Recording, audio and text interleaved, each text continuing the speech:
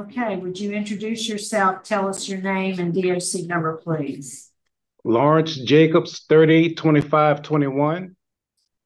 And I see, Mr. Jacobs, you're represented by counsel today. Counsel, please introduce yourself. Good morning. My name is Josh Schwartz. I'm here to represent Lawrence Jacobs. All right. And will you wrap it up for us at the end? Yes, I will defer till the end. Okay. And let me just acknowledge the folks who've joined us. We have the Parole Project, Mr. Myers, Shirley Poole, J.C. Johnson Jr., Lawrence Jacobs Sr., Annie Cole, Betty Jacobs, Yolanda Edwards, Larry Edwards, Zoe David Lane, Catherine Knight. There at the penitentiary, we have Tiffany T., Viola Williams, Lisa Latham, Billy Latham, Josh Schwartz. Oh, I got you, Mr. Schwartz. I'm sorry. Loretta Kendrick, Susan Johnson, Sydney Morton, and Jessica Williams. Thanks everybody for coming today. We have also here in opposition a representative from the DA's office in Jefferson, Mr. Randy Meyer, representing the victim, Sandra Mensman and Ward Mensman Jr. Bernita Softly with the Capitals Appeals Project is here. And we also have a victim advocate, Ms. Ann Lelowin. So anybody who has indicated they'd like to speak will be allowed to do so at the appropriate time. And let me just make a correction. I see Mr. Hunley here. He's representing the Parole Project this morning. We'll call on him at the appropriate time as well. First, Mr. Jacobs, I'm going to read some identifying information, ask you to confirm it, and then I'll turn it over to Mr. Roche. Your case has been assigned to him this morning. He'll take the lead on the interview. So, Mr. Jacobs, you're classified as a first felony offender. You're currently serving a life sentence. You were sentenced in Jefferson Parish. For armed robbery, April 1st, 2003, you received a 25-year sentence. And then October 6, 2020, 2-count second-degree murder, life sentence on each, and those sentences are running consecutive. Is that information correct, sir? Yes, ma'am. All right. I'm going to turn it over to Mr. Roche. Please answer his questions. Thank you, Madam Chairman. Good morning, Mr. Jacobs. How are you? I'm good. How you doing, Mr. Roche? Good, I'm fine. Thank you for asking. Mr. Jacobs, I'm going to present some facts and then we'll have a conversation, okay? Yes, sir. Mr. Jacobs, you're currently 44 years old. Excuse me? You're currently 44 years old? Yes, sir. And what was the age at the time you committed this offense? 16. 16. So basically, you've been incarcerated for what, 27 years? Yes, sir. And you're first felony offender, and you classified as a juvenile life because you was convicted of this crime and sentenced to life without benefit of probation and parole before the age of 18. Yes, sir. And what we're looking for today is a level of maturity and rehabilitation over the last 27 years. So let's get started. Tell us about the programs that you've completed in the last 27 years. I have completed 100 hours. I have completed Thinking for a Change. I have completed substance abuse. I have completed victim awareness. I have completed, I have got a degree in culinary arts. I have certification in welding.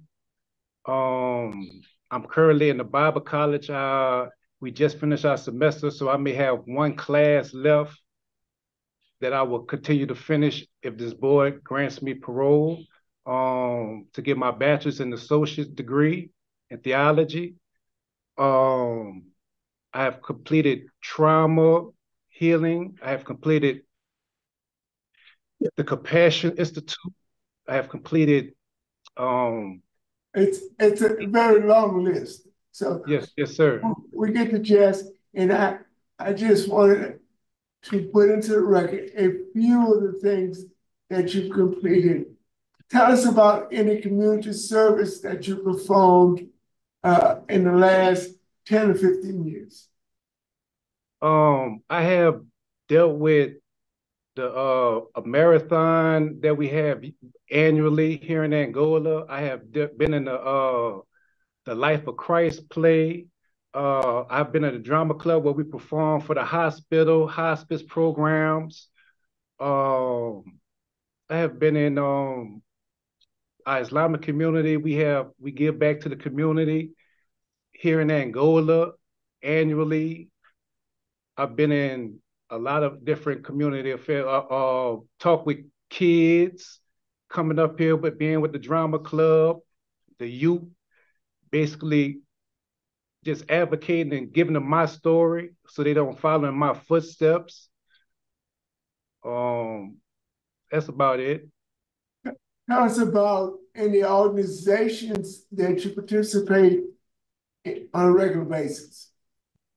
I'm in the Islamic community. I'm in JC's. I'm in, I deal with toy shop.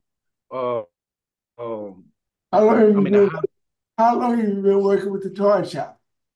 I've been working with the toy shop for the last like several years, like not in the as far as making the toys, the bikes, but like I work for them as far as the concession for when visitation. We cook the breakfast for the visitors when they come up here, things like that.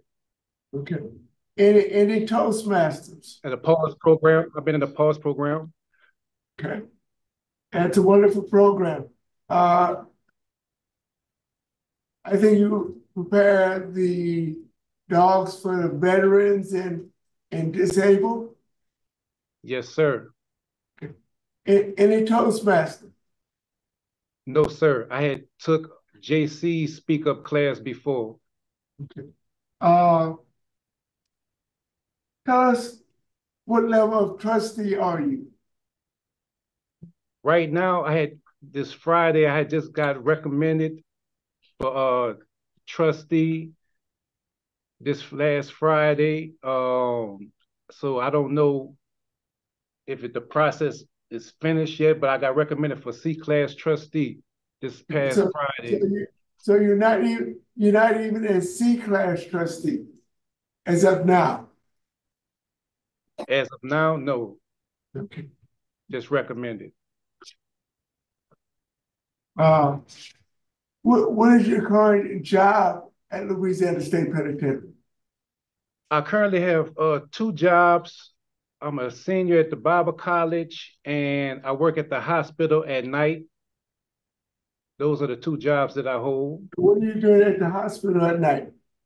I'm an orderly, and I help out with the patients at nighttime and wards when they need help. So you're on a night shift at the hospital? Yes, sir. Yes, sir. Okay. And you mentioned culinary. Any other vocational skills that you've obtained while incarcerated? Welding. I have certification in NCER, welding. Those are 2 boat techs. So let's talk about drugs and alcohol. Did drugs or alcohol play any part in this offense? No, sir.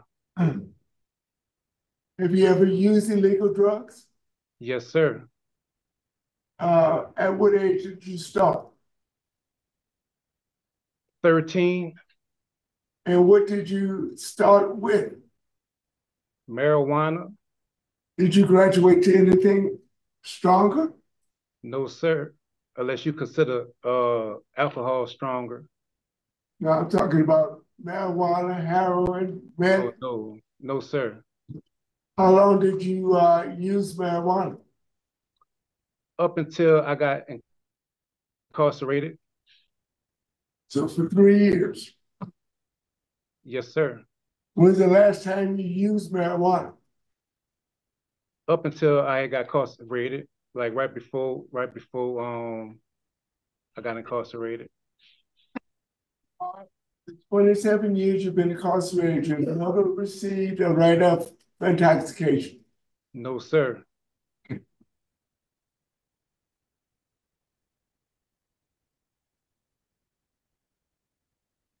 But tell us exactly why Lawrence Jacob is incarcerated today. What did you do?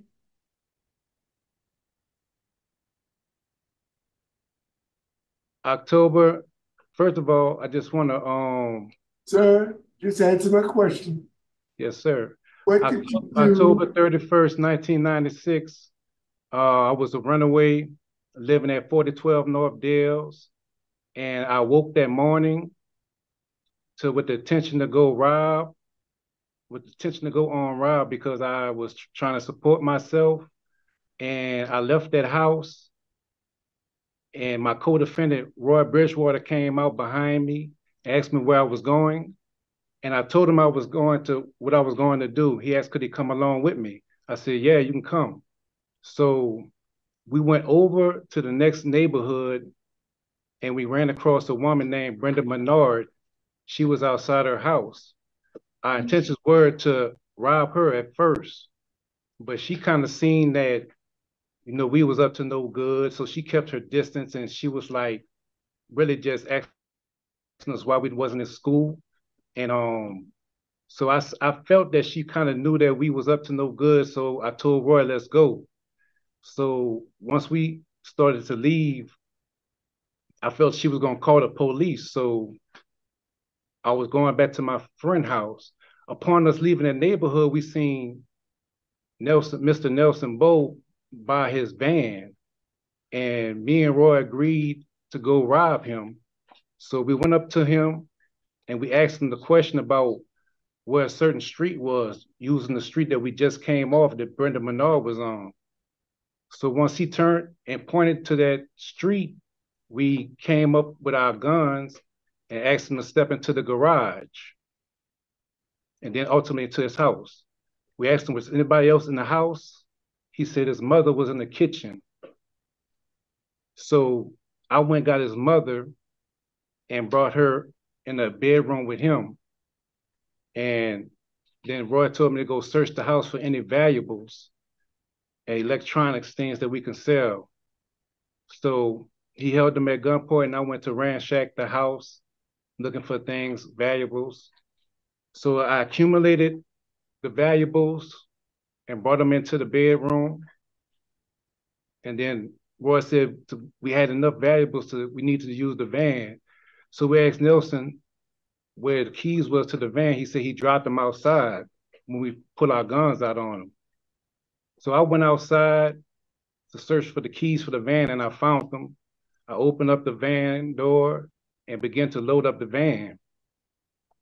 So once I loaded up the van with all the valuables, I went back into the house. I told Roy I'm about to get the phones they wouldn't call the police once we leave. Roy told me to go and start the van, that they wasn't gonna call the police. So I went to go start the van, but before I made it to the van, I heard the gunshots. So I ran and jumped in the van. I started the van, then Roy came running out the house and he jumped in the van. And I went to back up out the yard, but I was so, nervous and shaken from what just happened. And I asked him, what happened? And he told me that they seen our face. And I just couldn't drive, so we switched seats. And at that time, right then and there, I just knew I was responsible for two people dying. And so he drove us to his house, and that's how the murder happened with Mr. Nelson and Miss Della Bowe. So you weren't even in the house when it happened? No, sir. Okay. I'm going to read you a statement that you made at the time you were arrested. This is your statement at the time you were arrested. And you were arrested on November 3rd, November 3rd of that year, right? A couple of days after. Yes, sir. Lawrence Jacobs Jr. arrived at the Detective Bureau with his father. Jacobs admitted being with Roy Bridgewater on the date of the homicides. He advised the intention was to go in and rob the victims. During the robbery, Bridgewater shot the victims because his face had been seen too much.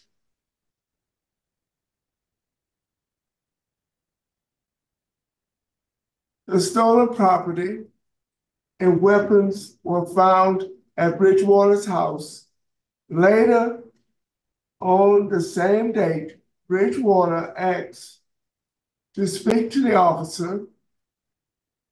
He admitted being with Jacobs on the morning of the murders, and he said they were in fact with the female early.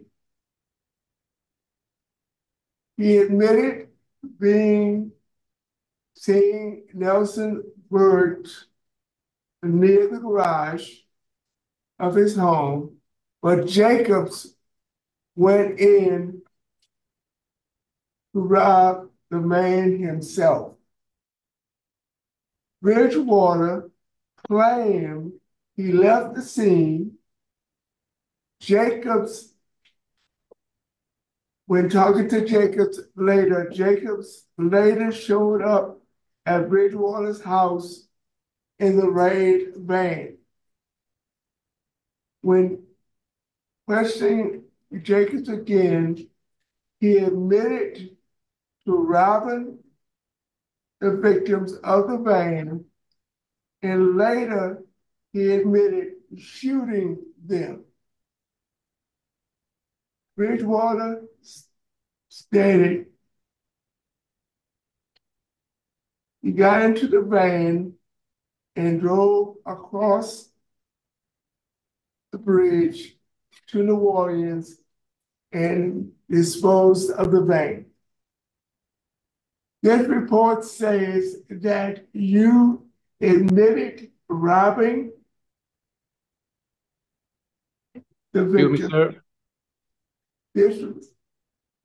The report I'm reading is the actual police report where you admitted to the police in 1996 that you actually shot the victims. No, sir. Okay, so this report I have is wrong. My lawyer will clarify. That wasn't my statement. Yeah. Okay, go ahead, sir. The full statement by Mr. Jacobs, I don't know if that's a transcription mistake switching the names, but the full statement from Mr. Jacobs in the police file, he only gave one statement to the police. Mr. Bridgewater gave 4 or 5 different statements. The full statement is entirely consistent with what he just told the board, at which point the statement ends and there was not another statement. I don't know if that's a switching of the names, but the full statement in the file, which I have, and I know Miss Softly in Baton Rouge has, that was the full and only statement that Mr. Jacobs gave, and it was entirely consistent with what he told the board. Okay, thank you, sir. So,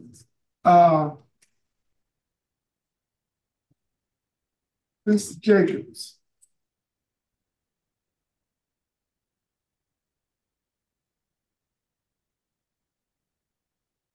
let's talk about your disciplinary conduct. How's your disciplinary conduct? I haven't had a write-up in 2 years. My last write-up was alter tablet in November. Dealing with the 20, with the JPay system, right? yes, sir. Some fraudulent activity on a JPay, Yes, sir. which is a very serious offense.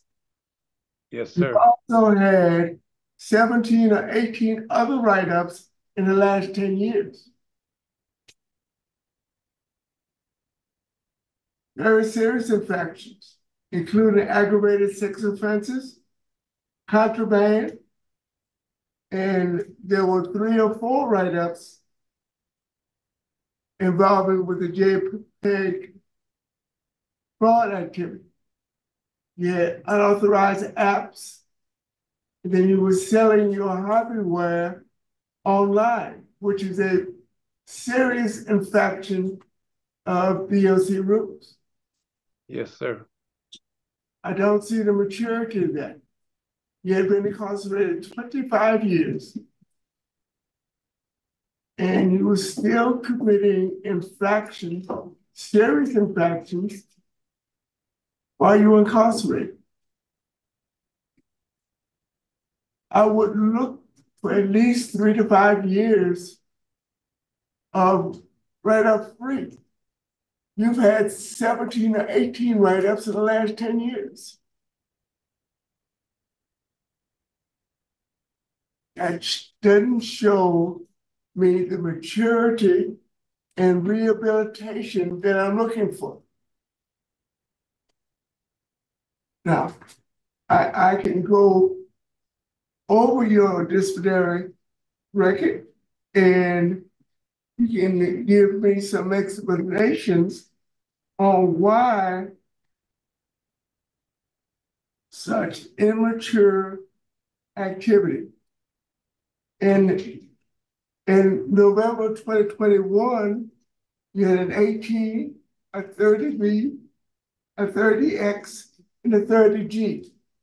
And all this dealt with your JPEG iPad, is that correct? Yes, sir. And you received 10 days disciplinary and you were sent to lockdown, which is an indication it was Yes, sir. I plead guilty. yeah, it was a very serious offense. And the same month, November 21, you had a contraband. What was the contraband? That was the same. That was just the same write-up for two different. It was 2 different write-ups for the same offense. Okay, but it was on 2 different days. No, it was 2 different days. Because once they found the tablet in the hobby shop, I didn't get locked up. It was supposed to have been a walk-in, but they came back a few days later and wrote the same write-up as contraband to have me locked up. And when I went to court, they supposed to have throw the contraband out and found me. I pled guilty to the tablet. I had it altered during the time of the pandemic, and you're right, you're absolutely right. That was an immature move on my part. Regardless whether I just wanted to communicate with my family and friends during that time of the pandemic when everything was shut down, but there's no excuse. You're right, it was immature on my part, and that's why I pled guilty and owned up to it, accountability. And I just worked my way back into the good graces of my community and security because I knew I had messed up. I had to work my way back as far as getting back in school and everything and working. So you're right. Okay, Mr. Jacob, how about March 2021? Defiance, aggravated disobedience, and inappropriate behavior. It's another offense where I shouldn't even happen. I took full responsibility for, I went back and forth with an officer about going to the hobby shop. And it's just something that I shouldn't have done. Mr. Jacobs, you've been incarcerated 25 years at that point, and you should have known better. You're right. You're definitely right, sir. You're definitely right. I'm not perfect, and you're absolutely right. But it's far from perfect. You're right. October 20th, a 30W. What was the 30W about? The 30W, that was dealing with a confidential informant said they heard me make a remark about an officer, and they felt like that I was going to assault her. And so security had me locked up based upon the assumption of whoever the confidential informants was. And in 2018, you had a defiance and 2 aggravated disobedience. 2017, aggravated work offense. 2016, defiance. 2015, aggravated sex offense. It's a constant thing. And as I said before, Mr. Jacobs, I've been hearing juvenile lifers case since 2016. And I usually see those juvenile lifers, I see a clear disciplinary write-up record, at least 3 to 5, often 10 years. I see most of the write-ups in the first 10 years of their incarceration. When I see them at year 20, 22, 23, 24, I don't see any write-ups. I don't see that in your case. And it is concerning to me when I'm supposed to look for a level of maturity when a 40-year-old man is still committing very serious infractions that get him in lockdown. Madam Chairman. Thank you, Mr. Rochelle. I don't see any other questions, so we'd like to hear the folks who want to speak in favor. And first, we'll hear from Mr. Hunley. Andrew Hunley with Louisiana Parole Project, appearing today to confirm to the board that if Lawrence is granted parole, he has been accepted into our reentry program. We've been working with Lawrence for the last couple of years to prepare for his potential reentry. If he's granted parole, he will immediately come to our residential reentry program in Baton Rouge, where he will immediately undergo a substance abuse and mental health evaluation by a staff social worker, and he'll be expected to comply with all recommendations given by that staff social worker. He will also be assigned a peer mentor case manager, and during his first several weeks, he will go through life skills training, such as technological skills, financial management skills, communication skills, job seeking skills, and an array of other programming designed to assist people who've been incarcerated for a long period of time with their reentry. As this board is aware, our organization has done reentry for most of the juvenile lifers who've been released in Louisiana over the last several years, and we have an excellent success rate with juvenile lifers who have been given a second chance. Based on Lawrence's programming record and accomplishments since he's been incarcerated, is our organization's opinion that if he's given a second chance, he would have no problem completing the requirements of our program. And I stand by to answer any other questions you may have about his reentry. Thank you. All right, thank you. Mr. Lawrence Jacobs, Sr.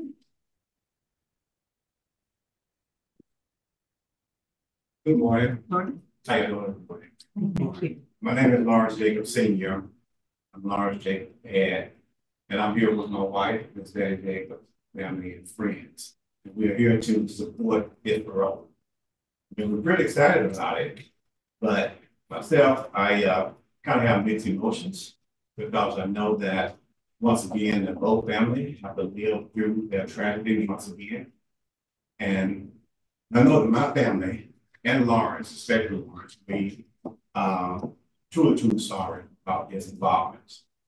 And as you heard, he's taking ownership. He does not want me to sit up here and try to make excuses for him because he's taking total ownership for it. But I've seen him grow. I've seen him develop, and I've seen him mature. You know, while his time in prison. And he could have went the wrong way, different way, but I really think that it actually strengthened his resolve. I know, and I've just heard, you know, some of the different write-ups that I really wasn't aware of, but I do know that he's really been staying very positive. I've seen a lot of positive actions from him. I've seen him, how he takes on his religion. I embrace it. I've seen him learn new trades and new skills. You know, we heard about all the different programs that he went through. You know, about to name them, but he's already done that for us. And I've seen him really grow and be, you know, a really very positive. And our program, he still stayed positive. And he still thought about the future because he never knew that this particular day would come. And I can remember the time going to some of the rodeos where Angola allowed him to set up his plays of jewelry. And he done a very nice job making handmade jewelry. Actually, I'm wearing a piece right here today. And, you know, I'm standing next to him and I'm feeling like a very proud dad watching him communicate and his reaction with the general public. He was setting out, you know, his stand out there with the general public. And it was amazing. I was able to display his jewelry, talk to the customer, telling them what looks good on them, and also taking future orders from the customer who even have items that they wanted. So I'm here and I'm asking the board, pleading with you guys, I'm begging you guys, to give them an opportunity to enroll into the re-entry program right here in Baton Rouge, where he can go out in the public and found a job, found a career, or even start his own business where he can become financially stable. I'm also asking, this really was one of my requests, is that he go back into the community and he give back, help young kids, you know, being a mentor, young kids that have lost their way. Be able to tell the story and help them get on the right track. I'm also asking the board as well to give them opportunity to go out and be able to attend church of his choice, where he can serve and praise God. I'm asking you guys because I know that if he released, he will really have something to praise God for. I praise God for that day. And I'm praying also that that day is today. Okay. So I'm asking, just please give him opportunity to be the man that we raised him to be. He has skills, he has certificates to go along with the skills. He also has the drive, he has the ambition. And to me, he has no other choice. Can you wrap it up for us, sir, Mr. Jacobs? Okay, he has me and his mom to support him. He has his grandmother who was there with him, that's been visiting him ever since from day one. She's 80 years old. And so I just asked the board to give him an opportunity. His family is there to support him, whether it's moral, whether it's financial. And if you give him an opportunity, I'm sure he'll make us all proud. Thank you, sir. Yes, sir. Thank you. And then from Angola, Ms. Tiffany T. Yes, good morning. Do I need this thing? You're good. Okay, thank you. Good morning. My name is Tiffany Teague, and I'm Lawrence's fiance. I first would like to start by just making it quick, giving honor to God first, because this is the day that He has made, and we're going to rejoice in this day and be glad. I definitely would like to thank the Honorable Board for giving Lawrence this opportunity. Like his dad stated, this was something that we didn't know of. We knew that he was eligible for parole at one point, but when it was going to be, we did not know. And I definitely will not move forward without giving our deepest condolences to the Bowles family and the loss of their loved one, Miss Della Bowles and Mr. Nelson Bowles. And just quickly, what came to mind is 1 Corinthians 13, round about verse 11, 10 or 11. And it says that when I was a child, I spoke as a child, I acted as a child, and I thought as a child. But when I grew older, I threw away all the childish ways. And that says a lot about Lawrence. As we all know, he was 16 years old when this tragedy took place. It doesn't overshadow that 2 lives were lost, but it does show the level of maturity.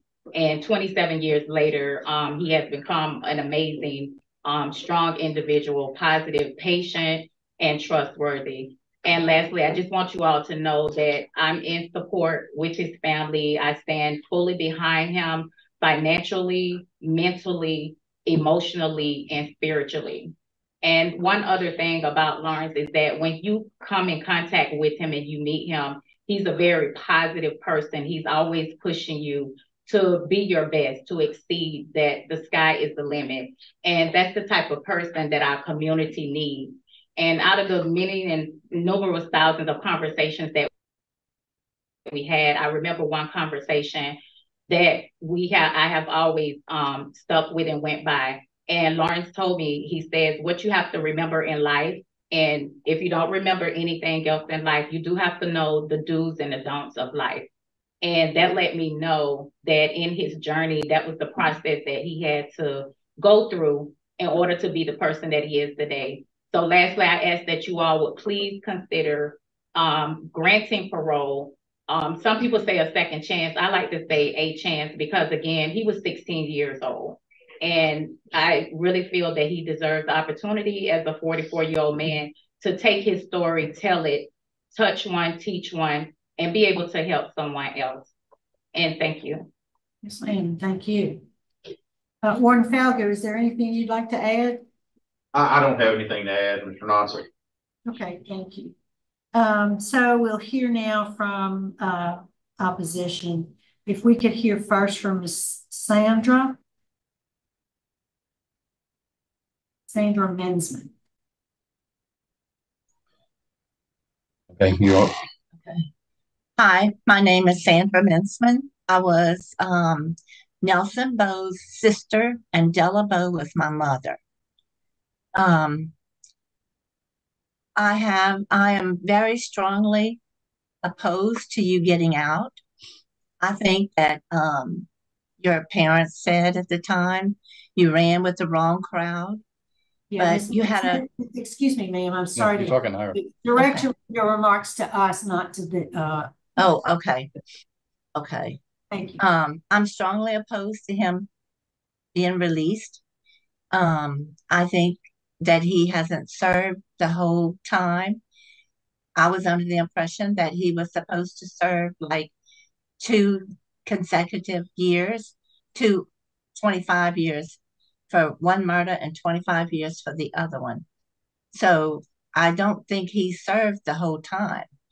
And I've heard what he's done. I don't think that he should be released right now. I think he should stay in prison and do something better for his life. Yes, ma'am. Thank you very much. And is that Mr. Ward with you? Yes, ma'am. Yes, ma'am. Okay. And I know they keep saying he was only 16, but if you check the records, he was only a few days off of being 17. when I was 17 years old, I was graduating from high school. I had a choice of being bad or good. I chose good, and he had the same choice. He chose to go and rob people, and this wasn't his first stuff. He had a pretty good record before he even graduated to murder. So then when the judge uh when the judge came up with the sentence, he said that he would have to serve his sentence for the other crimes that he had done before, and then start two life sentences, one behind the other, not not grouping them all together like AT&T. He should have to serve two life sentences, not just one. They murdered people that won't come back. Well, I got. Yes, sir. And thank you. Thank you both. We'll hear from the DA's office now, Mr. Meyer. Good morning, Randy Meyer, Assistant DA in Jefferson Parish. I think looking at this record and listening to the questions that Mr. Roche went through, particularly with regard to his disciplinary record, I think it clearly shows that he hasn't reached the level of maturity that is mandated for him to be released. And if we first off listen to what Mr. Jacobs stated about the offense, he was going out to rob people. He got his gun and he was leaving to go rob people when Bridgewater came to him and said, "What you doing? Can I come? Yeah, come on with me." So, we can't throw everything on Mr. Bridgewater. Mr. Jacobs was doing what he was doing, which was committing violent offenses. As you heard, there's very strong victim opposition. But his disciplinary record is very, very concerning. It shows he had a significant number of offenses. He had 3 sex offenses after he was over 30 years old. Page 70, I believe it is, in the record that I have, shows he had 2 Schedule B violations in 2022, which that's not showing up on the conduct report. I don't know if that's an error or what that is, but it shows additional, he's continuing to get disciplinary reports. He's had disciplinary reports for pretty much every year of his incarceration up until either 2021 or 2022, depending on whether those are accurate or not. And, I would note too that a prior hearing was continued because of disciplinary reports. Most of the certificates that he has, the vast majority have been before 2017. I think he could continue to do more with regard of programming and to help him. Maybe additional anger management would be appropriate. Something to stop, to make him learn he's got to follow the rules and not continue with these horrible disciplinary reports that he's been obtaining. For those reasons, we're opposed to his request for parole. Thank you, Mr. Meyer. Mr. Jacobs, before we turn it over to Mr. Schwartz, is there a statement you'd like to make? Yes, ma'am. May I speak? Yes. First and foremost, I want to apologize to the entire Bowe family for having to relive these moments after having to say these details of the crime. I want to apologize for my actions, and I take full responsibility. I want to apologize to Stephanie Bowe and Brandon Bowe for being responsible for why their father and their grandmother is no longer here. I apologize because I know because of my actions, both of y'all lost the father and daughter moments and father and son moments. And, just not able to get those wise words from your grandmother. I'm sorry, I apologize. I'd like to apologize to Annette Boat, because of my actions, you no longer have your husband or your mother-in-law. You know, you had to be the glue of your family. You had to be mother and a father. You know, Miss Sandra, I apologize to you because of my actions. You lost your brother and your mother. You know,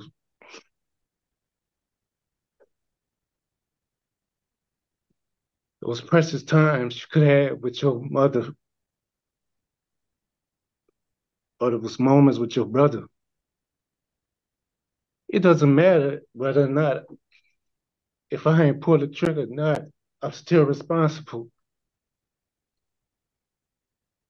Just because I woke up with them ill intents to go harm somebody or rob somebody, if I would have never did that, your family would still be here. I want to apologize to my family for them having to just see that I just hadn't been associated and committing these crimes like this and bringing shame to our family name. I apologize to the citizens of Louisiana just for having to waste taxpayers' money for doing such a senseless act. And if this board sees it fit to grant me a second chance, it will not go wasted. You know, you're right, Mr. Roche. I definitely, you know, had some write-ups at the latter years. And the old me, I would have self-destructed. But the mature me, utilized those programs that I've learned throughout the course of my incarceration to not go backwards, just to keep moving forward and try to continue to do something positive. You know, even after that last write-up, I still got back refresher courses of thinking for a change, you know, to going through victim awareness, through the trauma healing, just trying to continue doing positive things if I don't continue to do wrong. You know, I'm not perfect. You're right, I'm far from it, but I try. I try to do right. I try to be positive. I try to work hand in hand with security here. I've been in programming. I done created programs. I done worked with children here, and you have to be in a certain standard to even do those things. You know, and the latter part, I'm not a trustee now, but I was between 2013 to 2017 B-class trustee before that last write-up of this hearing, the last hearing I was supposed to go off, you know, and I just got recommended again.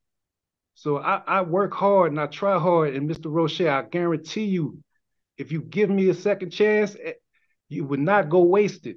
I would continue to do the same things out there in society that I'm doing in here, working with at-risk youth, creating programs to work hand in hand with law enforcement, with my creative ways, the creative program and methods that I would like to use to bring the community, law enforcement, and the district attorney office together to try to help curb the youth, because I know what they're going through. I've been there.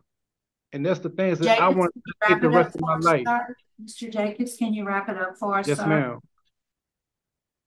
So I just appreciate y'all giving me this time and opportunity. And thank you. Thank you. Mr. Schwartz. Thank you.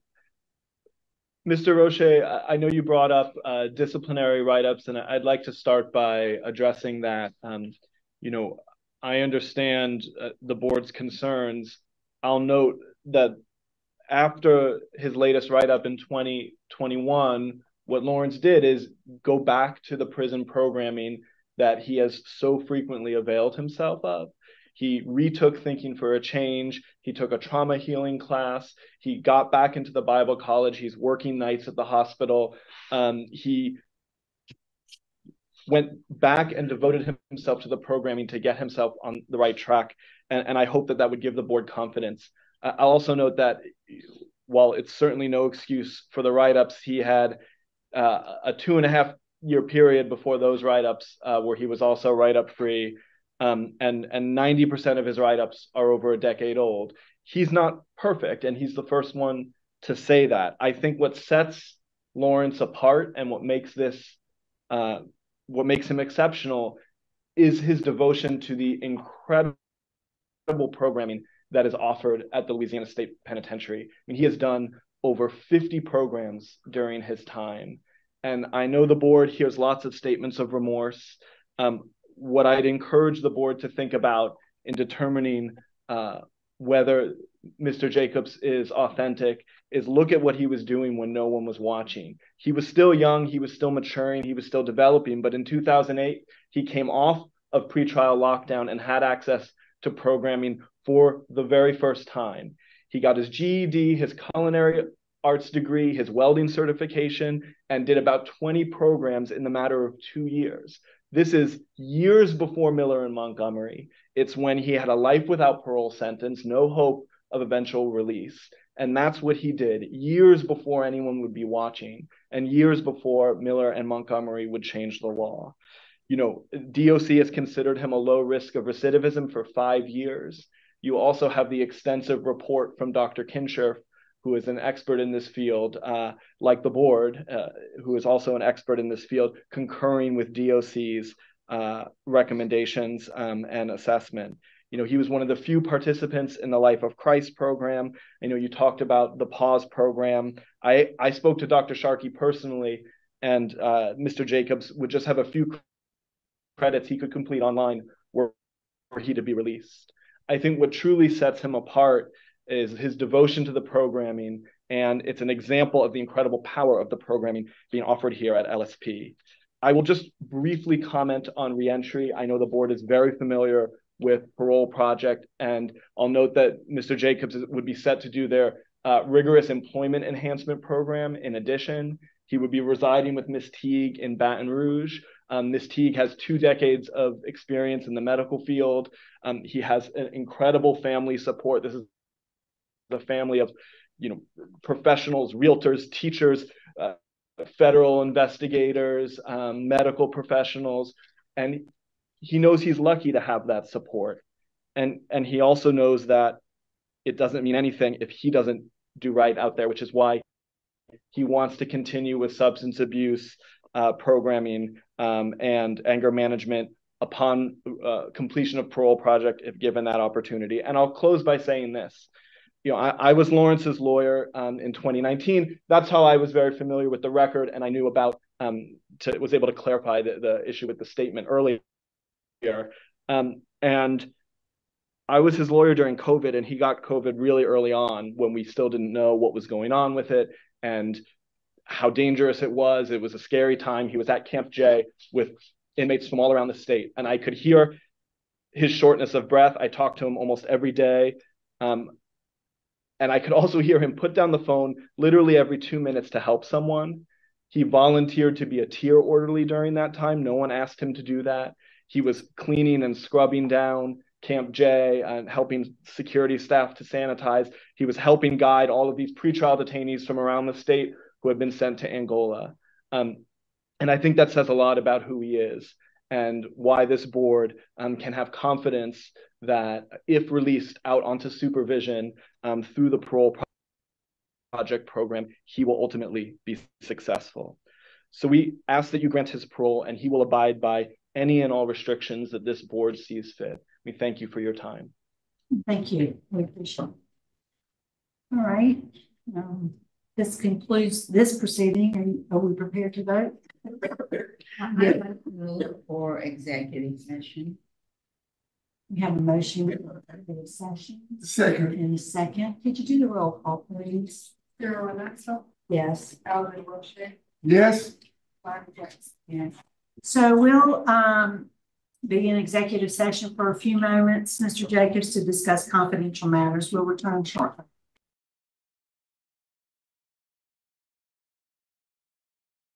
Okay, we are back in regular session. It's 10:10 a.m. and we are prepared to vote. Mr. Roche will be voting first.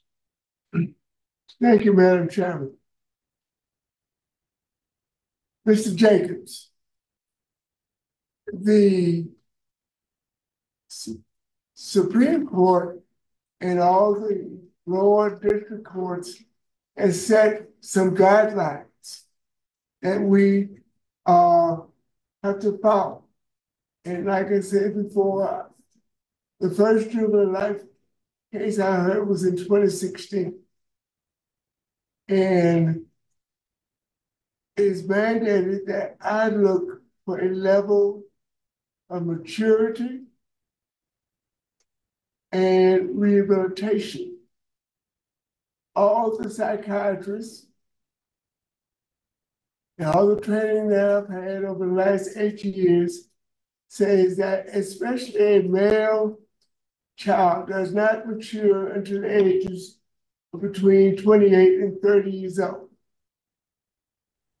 It takes us a little longer to mature than our counterpart. But you have received multiple write-ups between the ages of 35 and 42. At which point I would expect you to mature to the point where you've been incarcerated for over 15, 20 years and you knew the rules and you chose deliberately to violate those rules. The last write-up was a write-up of deception. You never thought you were going to get caught. You thought you manipulated that iPad to the point where you could use it for your personal benefit.